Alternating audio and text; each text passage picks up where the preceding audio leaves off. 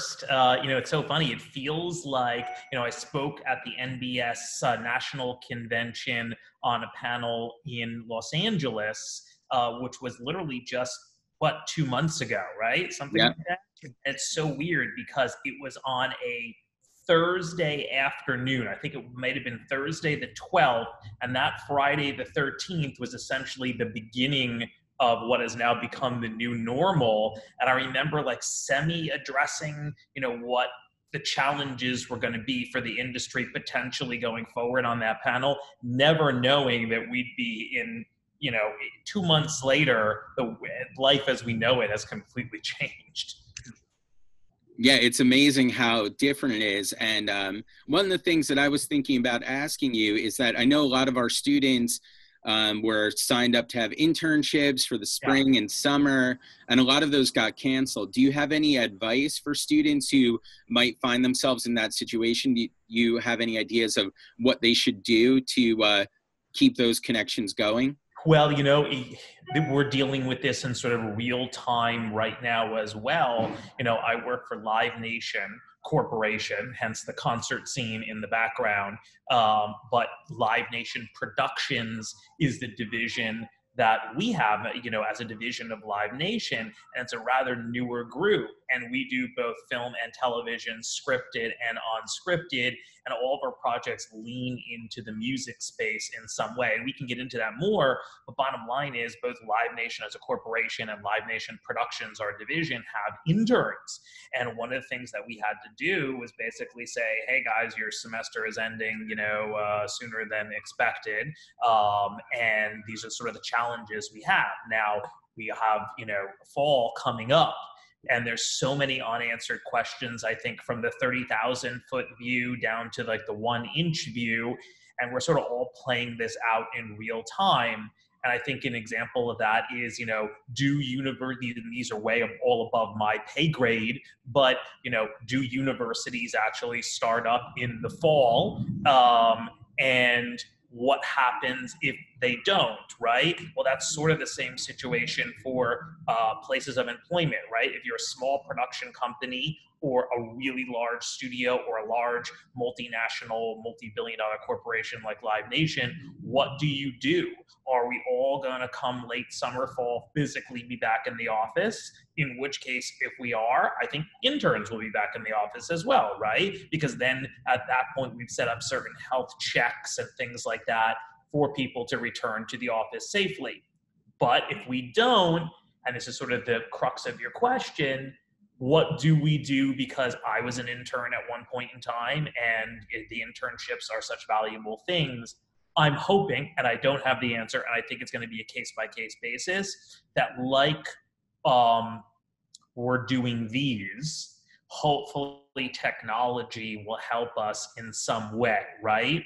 So, for example, maybe we do virtual internships, right? Like our division is still continuing, our work is still continuing, we're still reading scripts, we're still writing coverage, we're still analyzing projects. Maybe again, depending on the company, students can still be in front of their computers, they can still read scripts just like writers can still write, they can still write coverages, and then maybe just like my team, when we do meetings like this via Zoom multiple times a week, maybe we do the same thing with the interns, or they become part of those meetings just virtually.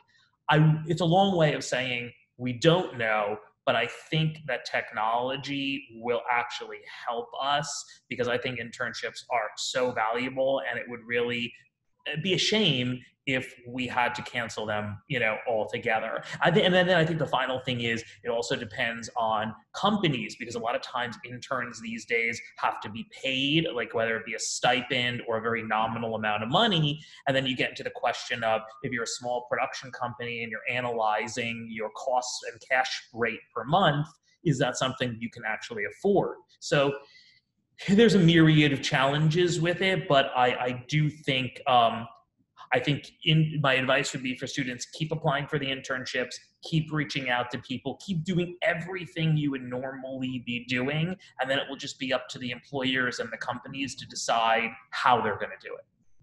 So Matt, for those who might hear this, who are creative people, what encouragement do you have to maybe a future writer or a Yeah. creative who might listen to this? Do you think that during this free time, when they're not in school, they're not doing the things that they normally do, should they be writing? And how do they stay creative? I think that's exactly right. I'm dealing with writers on a daily basis right now for both, scripted film and television. And, everyone has their challenges, right? Some writers who are, married with kids aren't used to actually having, their kids go off to school and, they can write in the confines of their house during the day. So, on a lighter note, all writing is getting done, but a few of them, have like the kids coming in and asking for their milk and juice boxes in the middle of like a brainstorm or something like that. These are just the normal challenges that we all have no matter what our career is. But the great thing is, if you are creative, there's ways you can get creative during quarantine, right? So the easiest is writing, because you can just sit in front of your laptop or your desktop or your pen to paper or whatever you do, and you can still write, and that's a really, really great thing. And then different people have been using different techniques to help them get through it, right? That could be daily walks, that could be apartment exercise. There's different ways to still get inspired, but writing is still writing in your room, listening to music, whatever your methodology is.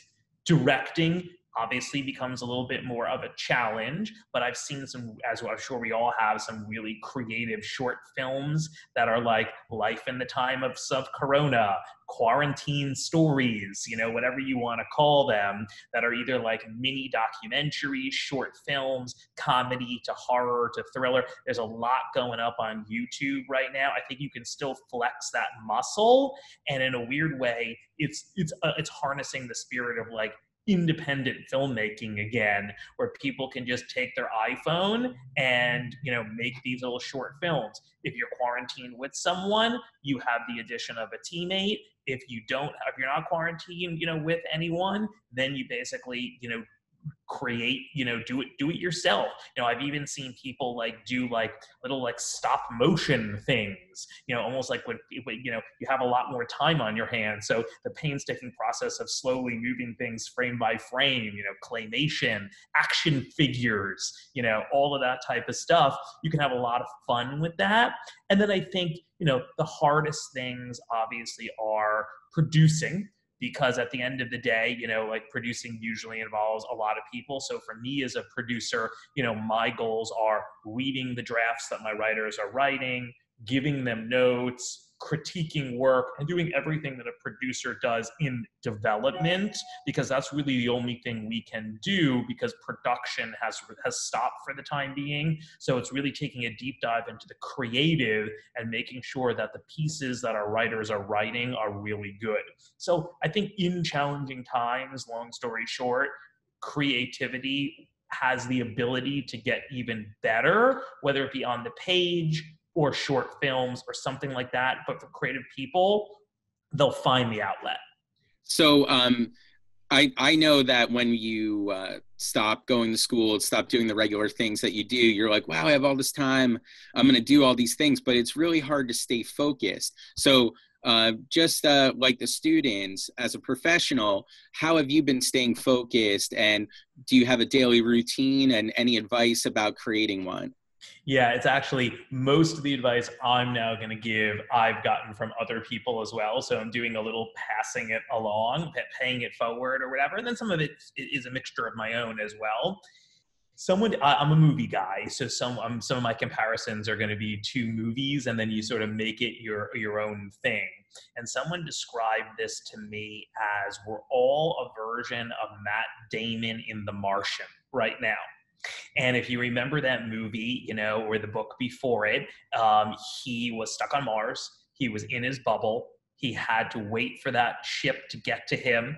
The countdown was on, the days were ticking down, and he had to just survive mentally, physically, etc. And if you remember, he was growing his potatoes in the movie, and there were challenges with that as well. So I would say, to a certain degree, we're all the Martian, and we're all growing our potatoes, and whatever version of potatoes you guys have, that's what you're doing, right? So it's the schedule. If you remember in the movie, he was like, okay, I'm gonna figure out what time of the day it is. I'm gonna plan my wake ups and my sleeps. I'm going to have a much of a work schedule or day as you possibly can, right? So for me, I still set an alarm. I get up. Depending on the day, I'm either jumping right into coffee and work. Other times it's slower in the morning, so I'm trying to do a little exercise. I'm figuring out, okay, when is my daily walk? We're all fortunate, unlike the Martian, that we can go outside without a spacesuit. So, we can go outside, like get your walks, get your fresh air, do your apartment or house, or yard work / exercise. Do your to-do list. I find to-do lists are really important, and they're long-term and short-term, right? So you can be like, everything from I'm finally going to finish writing that script that I've always wanted to do, but I'm also going to organize that junk drawer in the kitchen as well that I have never gotten to. And I find that like doing those tasks that you normally never wouldn't get to, I actually weirdly put pressure on myself where I'm like, I don't finish all of those stupid little tasks that I've been wanting to do for the longest time, by the time this lifts, I'm never going to get to it. So I would say it's scheduling, it's exercise, it's clearing the head, it's staying creative, it's even planning your grocery store shopping or whatever it is, and making sure you're safe. All of these things, for me at least, are filling the day as much as you possibly can. So I would just go back to that Matt Damon Martian analogy. And the biggest issue is for our industry, whether it be live music, film, television, scripted and non-scripted, it's a very social business. So that's the challenge for us. There's so many breakfasts and lunches and dinners and drinks and coffees and collaboration on a human level, both for the business and for the outlet. We can't go to live music concerts. We can't go to the movie theaters. We don't have that anymore. So those are the challenges for us. But obviously for streaming, we still can watch movies and TV and get that fix as much as we possibly can. And just know that humanity is returning on the other side of this. So I'm going to ask you one more question, then we'll see if the students have any questions. Sure. I hope it's helpful. Yeah, as you imagine going back to work and transitioning back into the realities of what our daily lives were before all of this, what advice might you have for those students who will return to a professional production situation? Do we bring some of these new routines back to work with us, or do we just try to snap back to where we were? What are you thinking about? Well, so if you had a good routine before all of this, such as the setting of the alarm, such as balancing, work and exercise and stuff, and you're able to keep it during this, then you should be able to go back to it. If you're just learning it for the first time as a result of this situation, then hopefully you'll keep those things going forward, because whether you're in production or the business end or the legal end or whatever, finding a routine, no matter frankly what you do for work, but especially in this business, it's actually a really good thing. The challenges we're going to have going forward, and there's countless, and each one has a potential solution, but then each of those solutions that are put on the table also has a ripple effect of other challenges as well. So, as one of my friends said to me the other night, he's like, everything and anything should be on the table right now for discussion, because no one alive has ever faced this challenge before. So we just need to put it all on the table and be able to discuss it, hopefully as rational human beings. The problems for production that no student on here is going to have to specifically solve, but these are the things that they have to think about going forward. And these will be the challenges, such as, and there's only just a few, what will film and television sets look like going forward? Will there be a reduction of the amount of people? Will there be a corona representative from the health department, almost like you have to hire police when you're shutting down locations? Will those people then be in charge of making sure people have their masks and be socially distant? When the crew usually has lunch at the same time, right, at each day for the most part, is it going to become more like you're in high school and you have like periods of lunch, right, staggered? Maybe 25 people go to lunch to keep social distance at 11:30, the next group at 12:30, the next group at 1:30. Are there temperature checks? How the script supervisor usually sits right next to the director for continuity purposes. Are they now maintaining that 6-foot thing? I mean, the list goes on and on and on. But the good news is none of your prior experience working on sets, whether they be student films, local commercials, PSAs, what have you, all of that same discipline and set hierarchy and jobs, all of those things are still going to exist. So it's not like you're throwing the tool book out the window. You're still using all those tools. You're still telling a story. You're still making a movie. The question is just going to be more logistical than anything else. And like anything, film sets, I've been on a lot of them, they're dirty. Like you're literally playing in the mud every day. So I think good hygiene is going to, whether it be spraying down trucks or more hand sanitizer stations and wash stations, gloves. I mean, it's just going to be, there's going to be a sea change with that type of thing, which is frankly probably for the better. The question, of course, becomes who's picking up the tab for all of those things, and that's being discussed.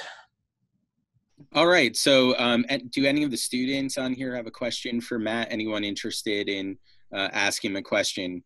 Just unmute your mic and shout it out. And you can do video if you want to. I don't know if you're, yeah. I see some boxes up on screen here. Yeah. Okay. Yeah. Erin, do you have a question for Matt? Yes, I do. So I'm a senior currently, and I graduate in the spring. Mm-hmm. So I'm worried about going in production. Like I want to go in like film/corporate video. And right now my internship is like very nice and they gave me all my stuff online. So I'm trying to impress them as much as I can by doing the online stuff and sending it back to them. Do you have any advice for like me, especially like going out into the world, like it'll be spring 2021. Right. A few things. So the first thing I would say would be, because it's more an online thing right now, and you're what are you like emailing assignments in or something like that? They gave me a hard drive, and we're going back and forth. We're messaging. Okay, great. So the example of what I was talking about, using technology to still be able to, make things happen. So I would say, weirdly, it's a version of the same advice I would give if you were working in the office still, which is I always find a few things. One, going above and beyond, right? So like if they ask you to do X plus one, but also maintaining the fine line between persistence and annoyance, which is an individual thing, sort of knowing your manager and knowing your coworkers. So I would say do your job to the best of the ability, give it a little extra push above that, and anticipate things ahead of time as much as you possibly can, right? So just because they're giving you one assignment, they probably will go, okay, you did this, but now do that. It would be amazing at one point if they said, okay, you did this, now do that. And you went, well, I actually did do that already because I thought you might ask about that, blah, blah, blah. And then as someone who's given these assignments before, you're like, whoa, this is what we're thinking. That's amazing. And that's great. Now, don't do it to the point of like, you're putting the apple on the desk every day. That's the fine line between persistence and annoyance. But I do think there's a certain degree, and it sort of weeds out a regular intern from like a superstar intern. And then maybe when hiring starts again, they'll go, that's someone I want on my team. And then my only other advice there would be, because you don't have the personal connection in the office anymore, maybe you can do one of those like, listen, I really appreciate the opportunity and I know it's really like crazy times, but if you can give me 15 minutes on a Friday or something like that, I have a few questions for you. Maybe we can do like a one-on-one or something like that. And again, you have to feel it out with whoever the manager is, but trying to get that individual attention during this time is important, and I think they're more apt to give it to you because A, people have more time, and B, if you're doing a really good job, people will go, this person is deserving of the extra 15 minutes or 30 minutes of a one-on-one, if that sort of helps. Yeah, it does. Thank you. Of course. Any other questions for Matt?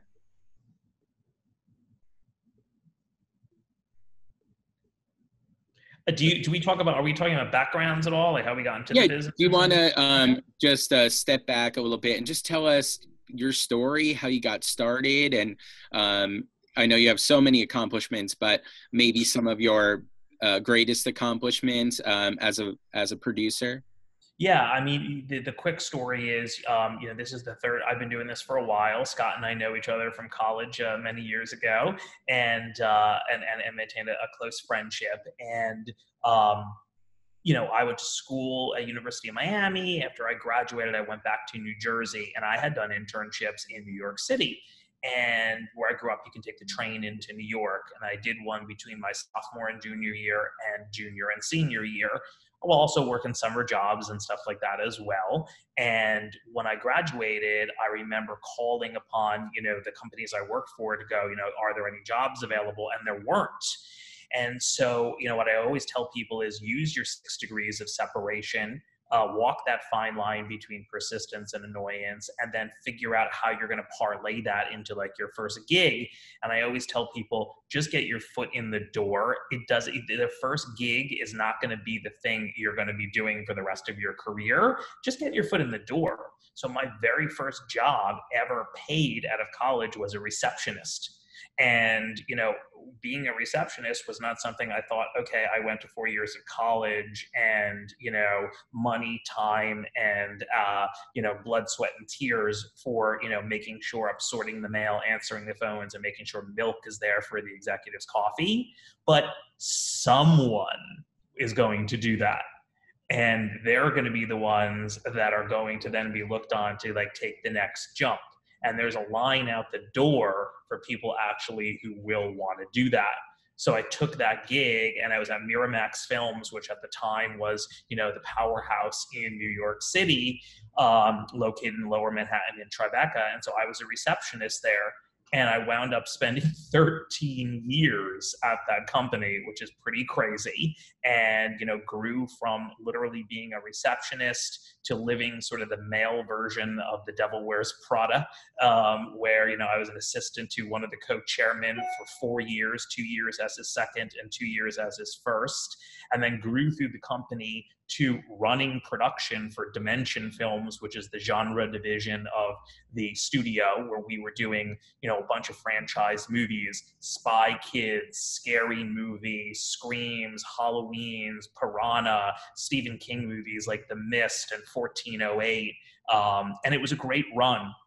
And I got to like be in the trenches on both the production side and creative side.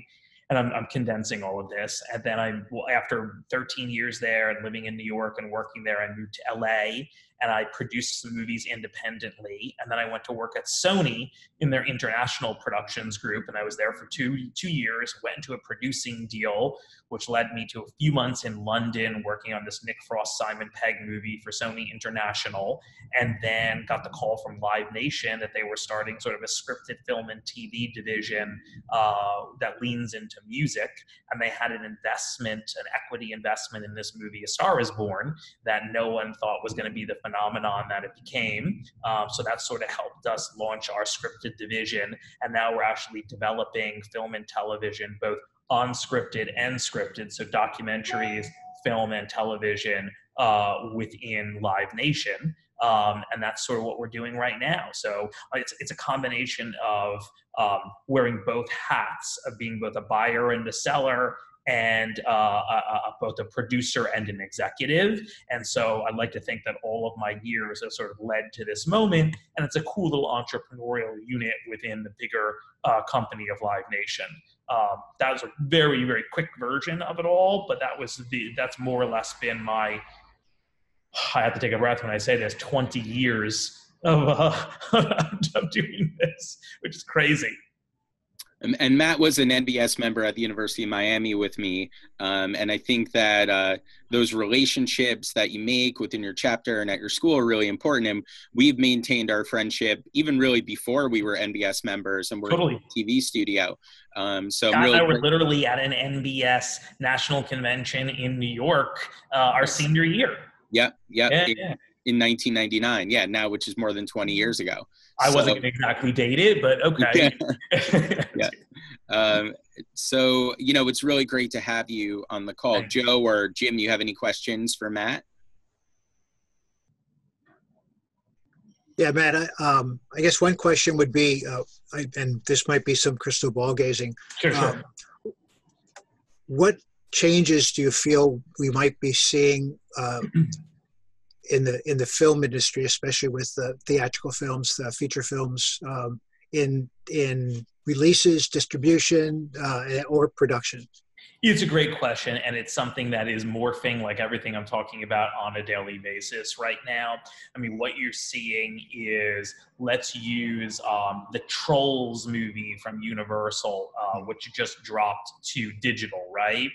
So a lot of parents, and probably Scott included, are loving that, because then there's like brand new movies that the kids can love because they can't go to movie theaters in their home, which is really, really fantastic, right? Now, there are pros and cons to all of this from the studio perspective, and not to go too far into the weeds on it, but long story short, people are going, okay, there might be a project that at the end of the day, to release a movie theatrical, the production budget is X, then the marketing budget is Y, which could be even more than the production budget to release it theatrically. So then they're going, okay, well, I can either make a deal with a streamer on Netflix and Amazon, etc., and run my P&Ls and see if that's the best methodology for it. Or they might be actually producing from scratch right now with an eye towards just going to a streamer to begin with and never contemplating theatrical. Or you could just make it and go, okay, at the end of the day, I'll see how it turns out, and then I'll have the choice of going streaming or theatrical. And then finally, you have this issue of, there's a few more things, but basically there's the issue of windows, right? And a lot of exhibitors who are in trouble right now, so we're talking about AMC and Regal and Cinemark for the biggest changes, they usually require a window of time that there's exclusive in the theater before it hits the first streaming or pay TV or whatever your windows are beyond that, right? A lot of the studios right now are just going to go, listen, I know that was the rule before, and that was the deal that we made. It's time to renegotiate, because, maybe the Avengers or James Bond gets like a 4-week theatrical window, and something else might get a 2-week theatrical window, because we don't know what is going to happen on the other side of this. I mean, another thing that has to be contemplated is, if you, and all the studios have shifted their release dates, right? So for example, let's say you're a big giant $200 million production budget movie that doesn't even include marketing. You're also counting on screens in movie theaters all over the country, and for that matter, all over the world, usually at max capacity seating level for each showing, right? So that can be 200 seats to 500 seats, sometimes lesser, sometimes more. Now in this day and age of Corona, if theaters open, but when theaters open back up, are you going to have a situation where you have to leave blank seats? So does a 500-person theater become a 250-person theater? Can you play as many shows around the clock? Usually they do a quick clean and then a turnaround. Maybe you have to sanitize the whole place so you have less showings. So that means your gross inevitably becomes less on the movie as well. So you have to contemplate your film rental, which is your returns back to the studio, potentially being less as well. So these are just a myriad of factors, from theatrical to, and then the final thing I would say is, if you're a studio that also has a streamer, so let's look at Disney. Disney has now launched Disney Plus. So Disney, within its own confines, gets to say, okay, maybe this movie is now just going to go to exclusively to its own streamer. And the only place you can see it is you get a subscription to that streamer. So in turn, we were seeing numbers already going up for people subscribing to the streamers, because that's the only place to find certain material. And the more and more it's going to force studios who don't have a streamer to contemplate potentially building their own pipeline and their own streamer as well, so they can pump their own product out rather than making individual license deals with Netflix and Amazon, who are also making their own material. So that's a really long answer, and some of it probably got in the weeds for some people on the call, but it's really fascinating. It's really crazy. Before all of this, all the rules were changing. Now they're definitely changing. The question is, how far will they pivot back when we come back? I suspect we'll pivot back to a certain degree, but not all the way.